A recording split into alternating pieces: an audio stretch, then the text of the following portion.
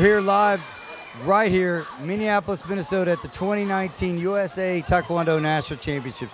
Just finished the final in the under 74 kilogram division with our winner, Nick Poland. Congratulations, Nick. Great match out there. So talk about the final, because Dallas, a young guy, pretty new to the division. So talk about a little bit about how your guys' game plan worked out and how you ultimately executed to win your first national championship.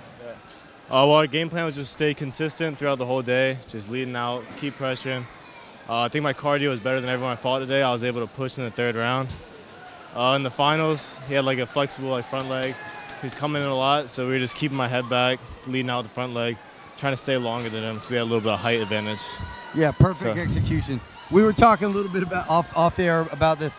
I feel like Nick has like multiple nationals, but he told me he's been in like 4, 5, 6 finals, but this is his first national champion. Is that correct? Yep, since 2014, I was in finals, and then 5 years in a row, this is my first gold medal, so it's definitely a long time coming. Yeah, it's very rewarding, but it also talks to the perseverance of you and your club, World Class Athlete Program. There are world-class athletes, massive perseverance. What's next for you in your competitive career here after winning a national championship today? For me, I think the next one's going to be Costa Rica in August.